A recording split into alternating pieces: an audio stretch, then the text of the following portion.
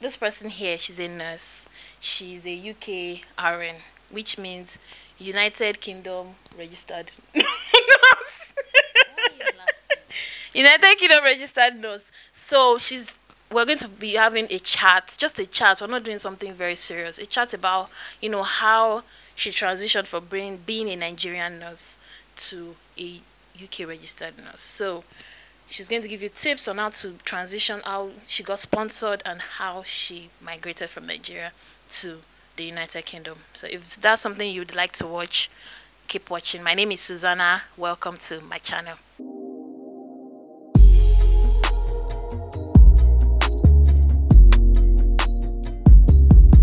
Hi guys, how are you guys doing? How has it been? I know it's been a while.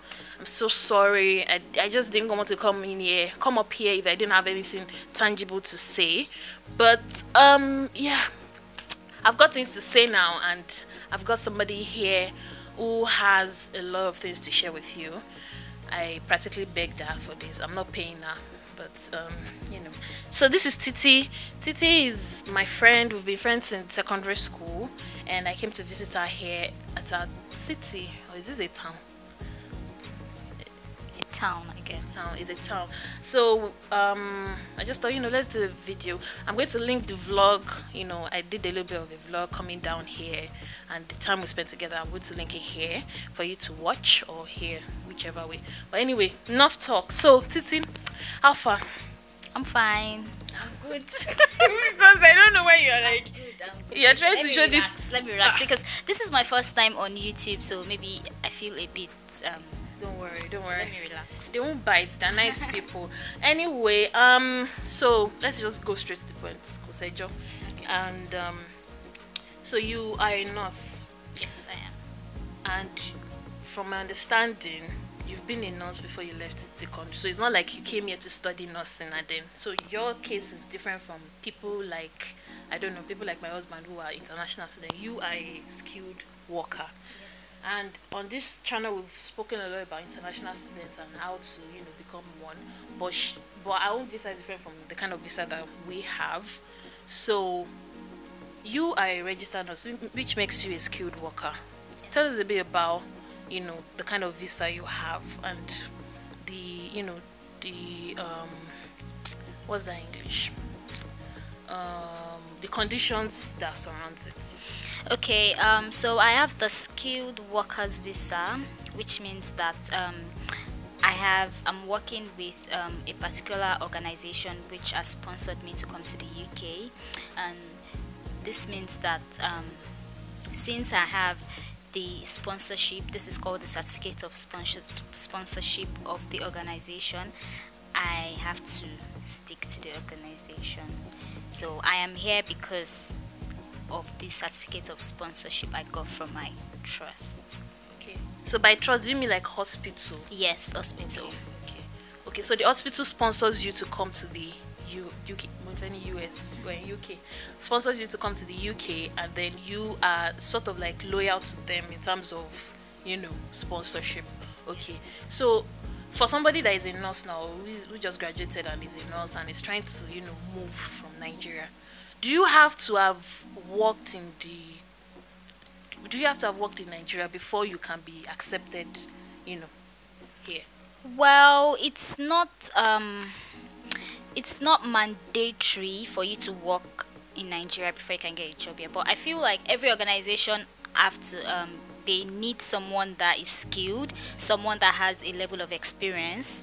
So you certainly need to have a level of experience before you can work here. It doesn't have to be much, because I had just about 2 years experience before coming here. So it doesn't have to be something big, but you certainly have to have experience. I actually agree, because at the end of it, when you come here, they're going to teach you a lot of things that are very different from what we are used to in Nigeria anyway. So how do you get to that point where you pick a university, you pick a hospital to sponsor you? Do you go? So I am a nurse now, and I'm thinking of leaving Nigeria. Where do I start from? Okay, I think this is pretty obvious. Of course, you get your passport first. Yeah, definitely. Yes, definitely. So when you get your passport, you need to be verified even before you start looking for jobs or Verification. yeah, I will explain that. Even before you need to start get looking for jobs, you need to be verified by you need to register you need to register with the Nursing and Midwifery Council of UK. Yeah, so once you register with them, you pay a certain amount of money to be registered with them. Can you tell us? I think the registration fee is £140. Yeah, so when you get registered with them, you need to be verified, which means the Nursing and Midwifery Council of Nigeria needs to verify to the Nursing and Midwifery Council of UK that yes, you are really a nurse in Nigeria and you have a license. So, and that also requires some amount of money. I know things are changing. During my time, I did the old verification, and I paid about 17,500. Yeah, so I think things are changing now. There's new verification, online verification, so it requires money. Okay. So once you are verified and they figure out that you are actually a registered nurse, what next? So after verification, you need IELTS to come here. Hey. You cannot come here without IELTS. Okay, so sorry for you guys who have been avoiding IELTS, but so for those who don't know, because I don't want to assume everybody knows what IELTS means. It's like an English exam, right? Yeah. Like multiple choice exam. It has reading, listening, writing, and speaking. Am I right?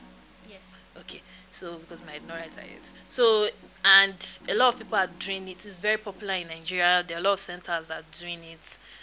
So I guess I know that there are different kinds. Is it the academic one or is it the general one? You do the academic IELTS. Okay, so as a nurse you need an okay.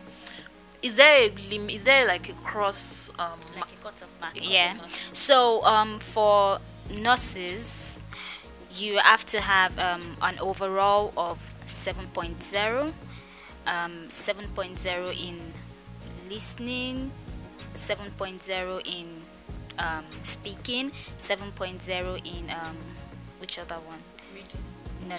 In reading, yeah. Then a 6.5. You can have a 6.5 in writing, but you have to have 7.0 overall. Wow, that's tough. But was the exam tough for you? Because IELTS has this reputation of being a very tough exam. How was it for you? Well, I think you just need to practice, because at the time I was even working, so it was a bit hard for me to like study and work. But I think you just need practice. But you don't need to get 9 or 8. Just practice and get the cutoff mark. Do they need to do tutorials? Because I know there are a lot of people doing tutorials in Nigeria and online as well. Yes, you definitely need tutorials, because you can't do it on your own. You need people's ideas, people that have done it before, tutorials, people to put you through the pros and cons and everything. Yeah. So good luck to anybody who is doing that. Good luck.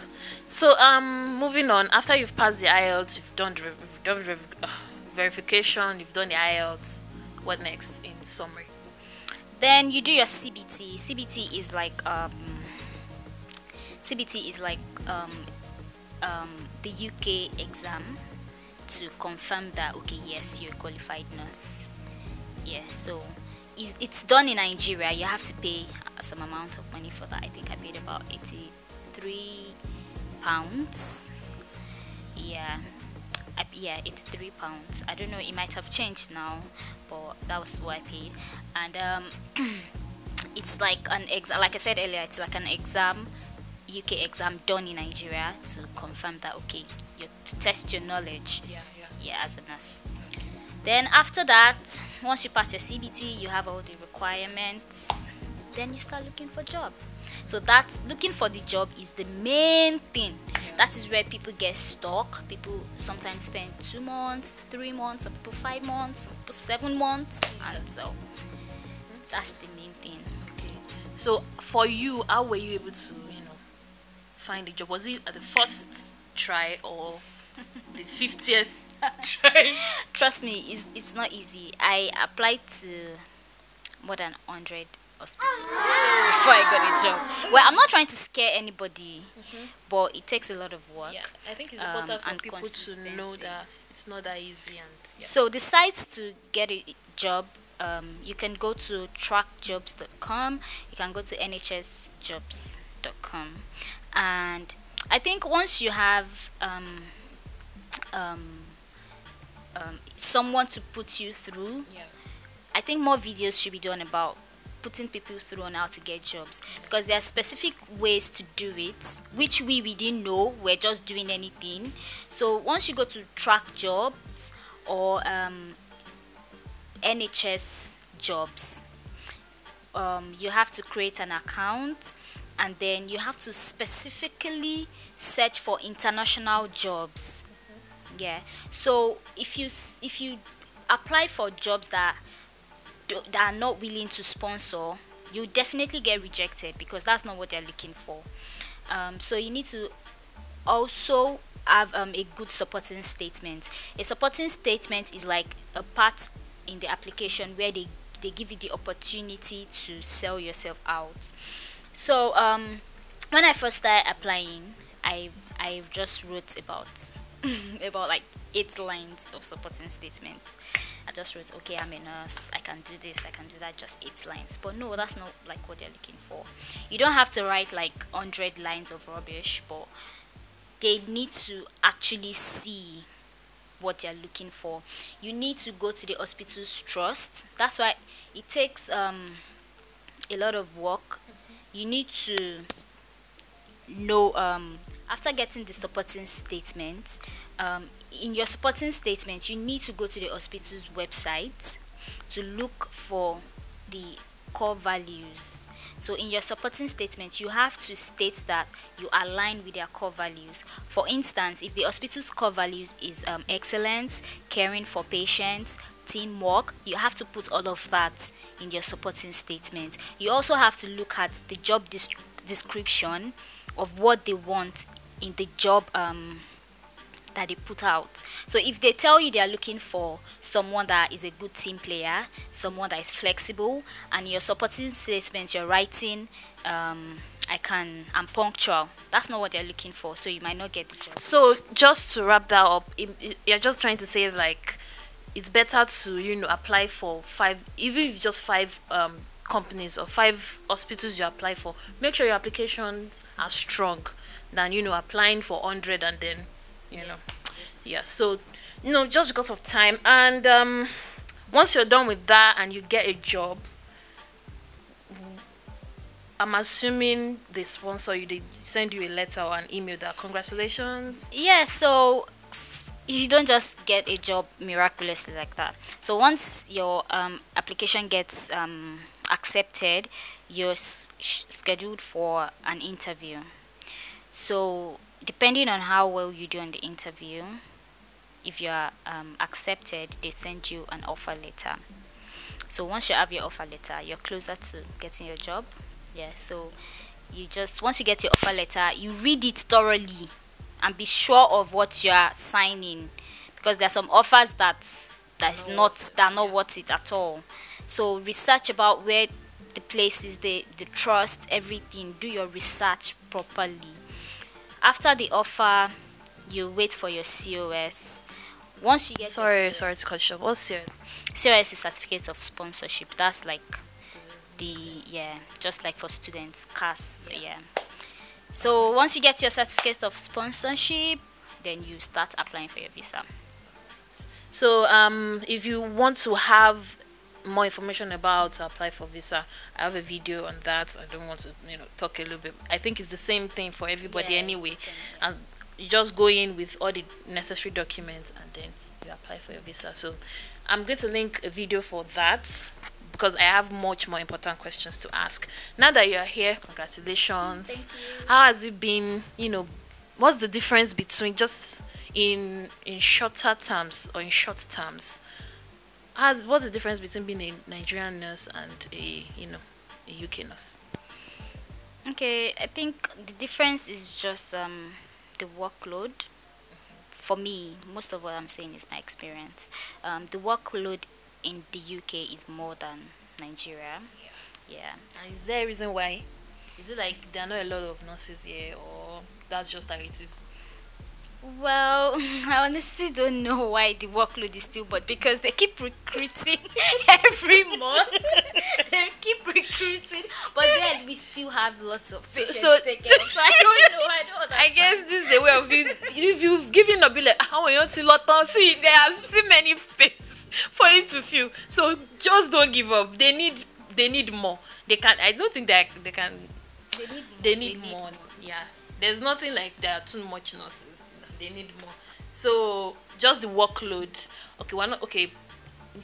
I think that's a con, but the pros of Okay, the pros here, of course, the pay is very much better than back home, and then the working conditions, you have the the equipment you need, and everything is easily accessible. yeah.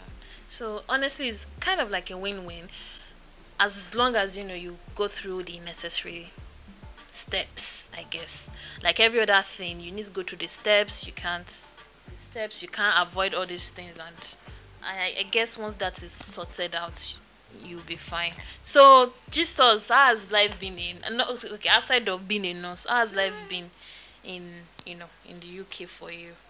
Life has been very good. I have friends around, and I've not really felt that loneliness people talk about. Yeah, so it's been good. I love fun, so I go out, I enjoy myself. Yeah. You can only live once, so Oh I my enjoy god. myself and just Try and because you're working with how many hours do you work a day? I work 12 hours. Imagine. So you need to rest, you need to relax. Once you get here, is there any other exams you need to do? Is there any other thing you need to do? Yes, there's an almighty OSCE you need to write. Oh, okay. So OSCE is like the practical version of CBT. I mentioned CBT earlier, which is like to test your knowledge about your nursing. That's like theory. So when you come here, you do OSCE. That's practical. So if you don't pass OSCE, what does that mean for you? Well, there are 3 attempts at OSCE. If you don't pass the first time, you try again.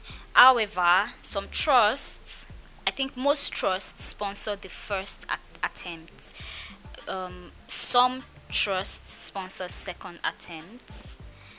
And third attempt, I really don't know about people who write third attempts, but I don't know. But there's a third attempt. Alright, so once you pass your OSCE, is that it?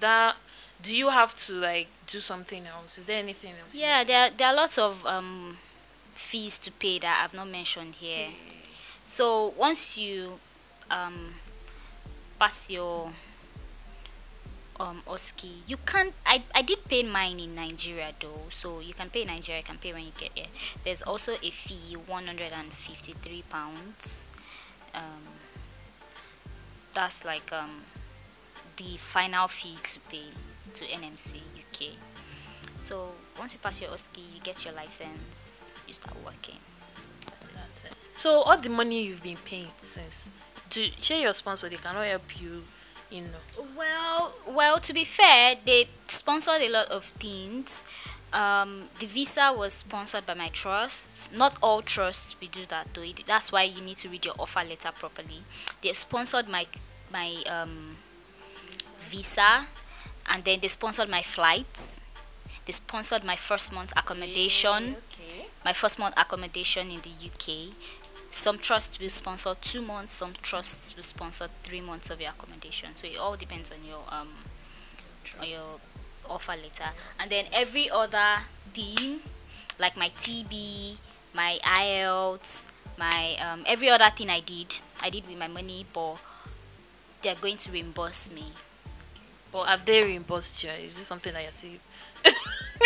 But anyway, honestly, they've tried, because for them to be able to do all that, international students don't have that luxury. So I think skilled worker is I think it's much more it's much more easier. Yeah, Yeah, it's it has better. more Yeah, I perks. agree. Yeah, it has more perks. Yeah. So, do you have any other tips to give to nurses that are trying to write these exams, or they're any stage of the process? Do you have any tips to give along? Well, I'll just say consistency is key. Just keep doing whatever you're doing. Don't give up. They still need lots of nurses here. Trust me. So research, ask people that have been there before. I'm ready to help people who ask me. So ask questions. Don't just stay in a particular place and be lost and keep doing it yourself. Ask people, ask questions, keep moving, keep going, don't give up. Please come here. We want we want more Nigerians. Okay, all right, guys. Thank you so much for watching. Oh, before we go, um, being a nurse is different, but being a Nigerian nurse, is the experience different for you? Like in terms of your work condition, is there any like maltreatment? Is there anything like bias, discrimination? I think these are things we need to actually talk about, because we are talking about all these glorious things, but at the same time we need to talk about our experience as human beings.